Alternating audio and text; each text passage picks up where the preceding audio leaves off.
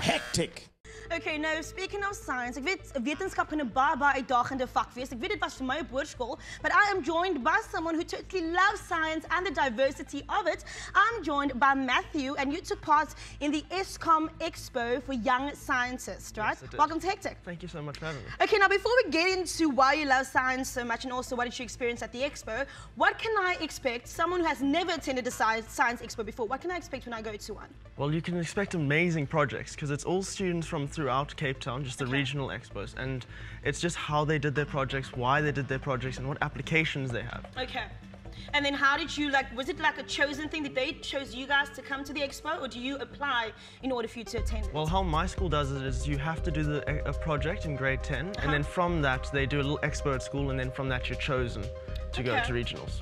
Matthew, why the love for science though? Why is it not English or Afrikaans? Why science? I love science because I love how everything connects to one another. Okay. So it's not just an individual thing. So just with the expo, it's from agricultural all the way to social and psychological sciences. Okay, so it's not just like the normal science, the chemicals and whatever. No, it's not just physics and chemistry. It goes much deeper, which is I love.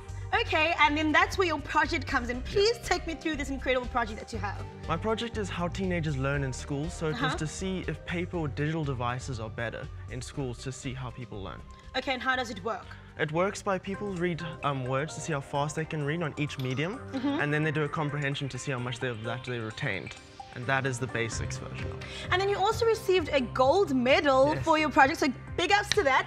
How did they distinguish? How does it, what of your project, or in your project, what does it make for you to actually get a gold medal? Are there any criteria you have to actually have in your project? The criteria is mostly it's originality, so it's how I originally, and then how your method is, your scientific method. So so if you don't copy someone else, so you should get a good one.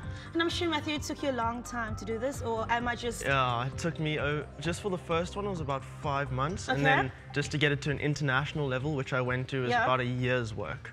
Wow, okay. So you know what, Matthew, ek gaan jou proefkonyn wees, so you can test it on me today, so what do I have to do? You have to read some words on each medium, and then I'll time you, and then the comprehension you're going to read, and we're going to mark you on it. Okay, so you have the words with you, right? Yeah, I have. Okay, so while I read it, guys, let's see if Danilo think that this project will work.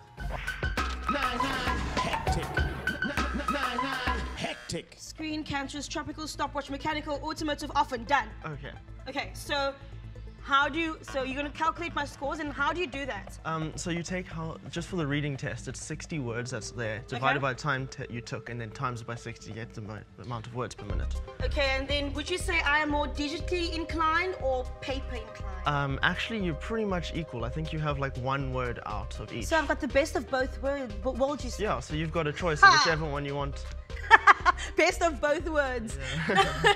Now, Matthew, what's next for you? Are there any other projects that you'd like to actually pursue within science? I'm actually going to continue with this project. I'm trying to do a standardized test to make sure how students should be learning. So you can be an audio-visual learner or a tactical learner.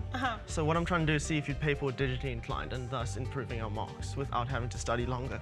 Wow. Well, Matthew, thank you so much for joining us, and I really, really salute the work that you're doing. I really love the project because by this project as well, people are really enjoying reading, and it encourages youngsters to read some more. Now, one thing I really love to read definitely has to be comics, and Danilo's got the lowdown on that. Planets Earth and outer space, dinosaurs, the human race, double helix DNA, UV light and gamma ray, algebra and calculus, Einstein and Pythagoras, atom, protein, molecule, reading science is super cool.